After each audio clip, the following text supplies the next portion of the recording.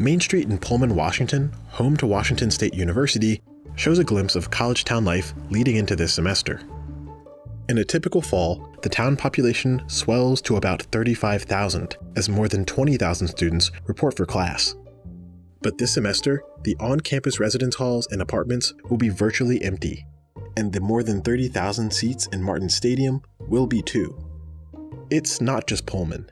One study says, as of mid-August, the coronavirus has pushed nearly half of U.S. colleges and universities into some degree of remote learning.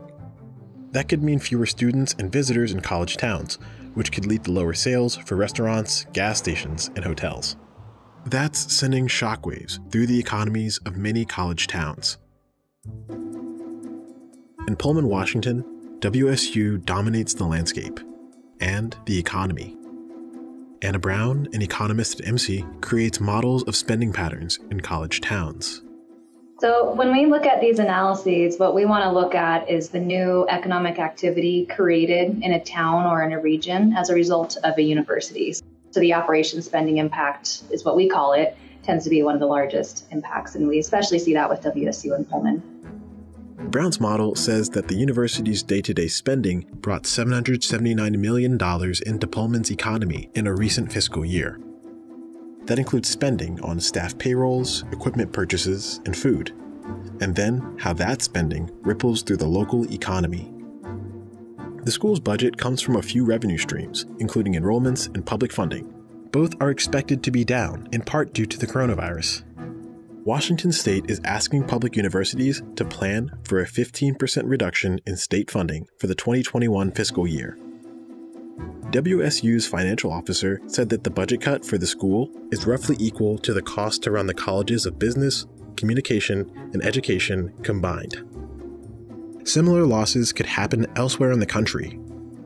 In California, public colleges face $602 million in reductions.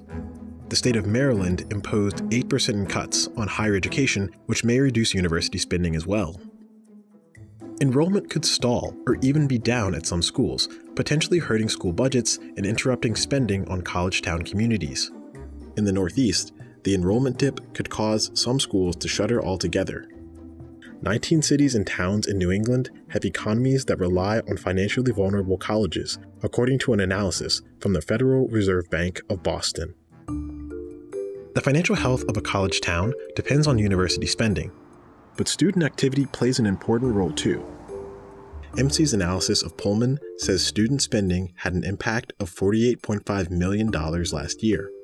That's equivalent to about 1,200 local jobs. And this includes the spending that students spend for their room and board, particularly for off-campus students, as well as for their day-to-day expenses as they're going to local restaurants, as they're spending money on gas and so forth. All of that is considered within the student spending impact.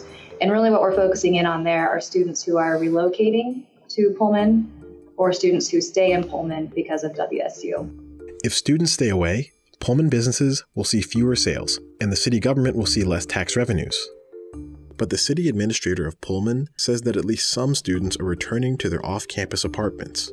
Their activity could help offset the impact of budget cuts. In conversations with the university, they're planning currently for about 70% of the students to return. And the students are such a huge impact on our community. I mean, they're residents most of the time of the year as well. So anytime they're going out and spending, that means a big impact. Other schools are working with local businesses to welcome students back. That could alleviate some of the economic pain. Virginia Tech is welcoming students back to Blacksburg, but off-campus students can't buy on-campus meal plans. That could divert more spending toward local restaurants and grocers. Back out west, Moscow, Idaho is welcoming 12,000 students to attend the University of Idaho. Their campus is 10 miles away from WSU.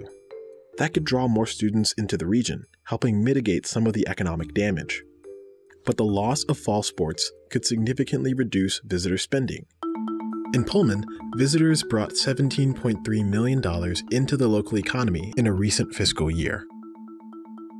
During big football events, there are a lot of Cougar fans who live in the Seattle area, and so they are coming from Seattle every weekend or every home game weekend to watch the football game. And so then they're bringing that money with them, and that's creating the economic impact by spending locally. And it's money that would not have otherwise been spent if not for the university home games or other events such as graduation or Mom's Weekend and those types of events. But this spring, as the country sheltered in place, events were called off. Craig Depkin, a professor of economics at the University of North Carolina at Charlotte, says that game day spending from visitors will be missed most in the smallest college towns.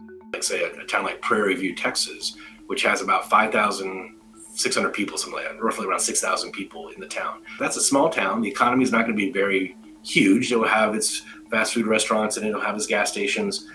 Then you look at the football stadium at Prairie View A&M. If that stadium is full, it has more people in the stadium than live in the entire town.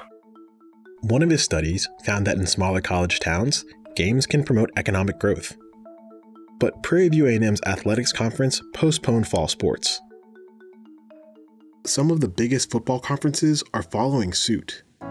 Washington State University's Pac-12 conference postponed fall athletics, as did the Big Ten. With football season postponed, college towns like Pullman may see a reduction in spending, as they could from their other two main sources. Spending in college towns will be down this fall. The expected slowdown in activity could eliminate vital jobs. As fall approaches, economists are watching.